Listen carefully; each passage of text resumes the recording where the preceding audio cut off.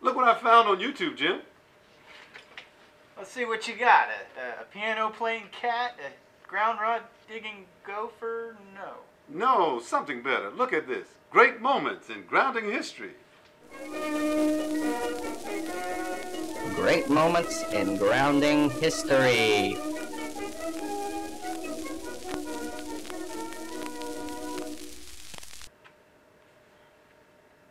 Okay, nothing happened. That's the idea.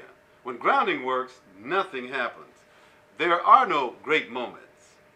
Nobody even thinks about grounding unless there's a problem. That's brilliant.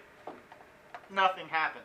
Ah, but things do happen where grounding is concerned, especially in older homes and buildings. Remember us talking about ground rod life? I do.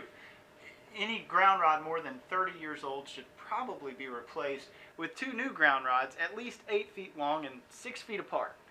I'd say definitely, not probably. Over long periods of time, ground rods will deteriorate. In some places, ground rods won't last 10 years. So should we just dig them up and inspect them, or? You know you can't get those things up. I can ask Chuck, he can do it. No, it would be safer to replace them and bring at least that part of the system up to modern standards. Problems with ground rods aren't the only grounding problems in older buildings, though.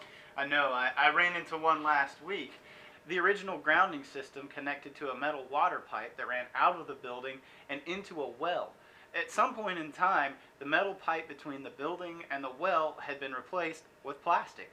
So there was no working local ground at all. I've seen old bare ground wires that have corroded completely into where they touched a damp basement wall. There are a lot of houses and buildings around the country that have these kinds of age-related problems. Thousands, tens of thousands.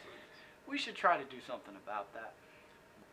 That would be a great moment in grounding history.